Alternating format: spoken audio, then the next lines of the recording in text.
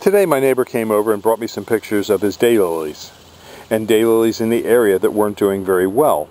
And he wondered, why aren't they blooming as long as other daylilies that he has seen nearby? He asked me why his location isn't as good and what he can do to change it and make it better, so that he has a longer bloom time for his daylilies.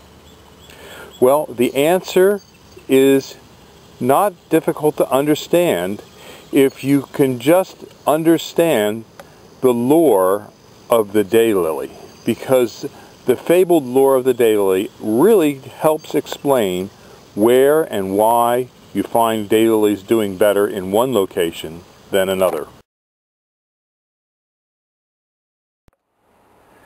To understand where a tiger lily will grow, you should learn about the legend of the tiger lily. A Korean hermit helped a wounded tiger by removing an arrow from its body. The tiger asked the hermit to use his powers to perpetuate their friendship after death. The hermit agreed, and when the tiger died, his body became a tiger lily. Eventually, the hermit drowned, and his body was washed away. The tiger lily spread everywhere, looking for its friend. Tiger lilies thrive well in moist to wet soils, and hence grow well near ditches or streams. You can see from the video I made here, these tiger lilies are growing in a very wet stream environment, and also they're growing directly under walnut trees, which is pretty tough environment for most plants to sustain itself. But the tiger lily, seeking to find his friend, always finds this location as a happy resting place. So you can't take the stripes off the tiger, but you can change the environment that the tiger lives in.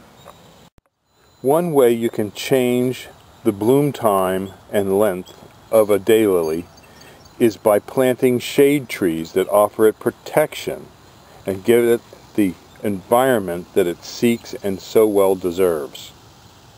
If you want help in selecting a shade tree or to help improve the quality of your habitat for plants and shrubs, give Highland Hill Farm a call at 215-651-8329. We answer all calls. Even if we can't sell you a tree, you have a question or a problem, give us a call. We'll try and answer it. If we can't give you an honest answer, we'll tell you that. If you demand an answer, we'll make one up. But at any rate, we will try and help you. This is Bill at Highland Hill Farm. Thank you for watching my video, and please subscribe.